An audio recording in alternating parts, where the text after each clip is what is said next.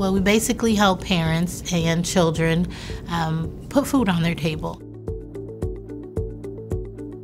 We're basically evaluating and determining if households are eligible for food assistance as well as the medical assistance for those that were not able to get medical in the past. The first thing we look at is how much they're receiving in the household, which would be their income.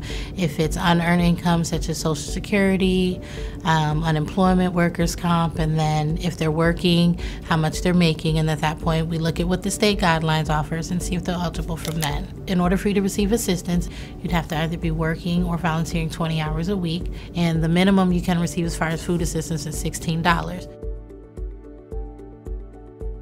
The biggest misconception that we have here is that nobody works and everybody receives assistance for free.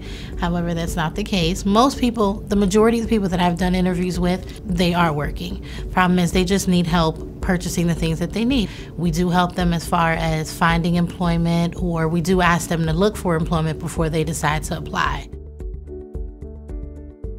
I definitely feel there's a satisfaction as far as when consumers feel as though they don't no longer need Job and Family Services, because it just shows that they were doing what they had to do. A lot of people appreciate it, they really do, and you hear that at the end of your interviews and the excitement about it, and the people that actually appreciate the most are the ones that are receiving the $16.